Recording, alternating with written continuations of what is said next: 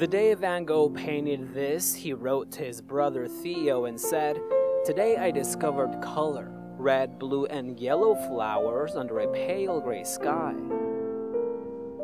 This portrait of Monet's wife also has its own story. When Monet saw it, he thought that Renoir, its author, should give up painting forever. Usually, these two masterpieces of Impressionism can only be seen at Washington's National Gallery, but due to some restoration projects, they were brought to Rome alongside other 66 works of art. Per cui questa mostra, dopo Roma. Alone this big is exceptional because for the first time, these 68 paintings leave the National Gallery in Washington. They will be exhibited in Texas, San Francisco, and Tokyo before going back to their exhibit halls, which are some of the most visited at the National Gallery. The origin of this collection, one of the most unique in the world, traces to the Mellons, a wealthy American family.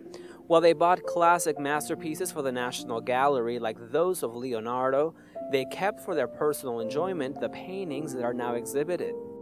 Infatti, a differenza di tante mostre. The difference between this exhibit and others on Impressionism is that this one is called Intimate Impressionism, meaning a private Impressionism that can be enjoyed at home.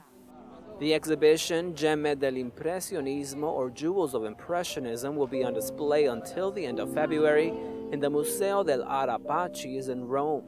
Only until then will visitors be able to appreciate why a portrait of a dog or a handful of oysters can make visitors feel at home.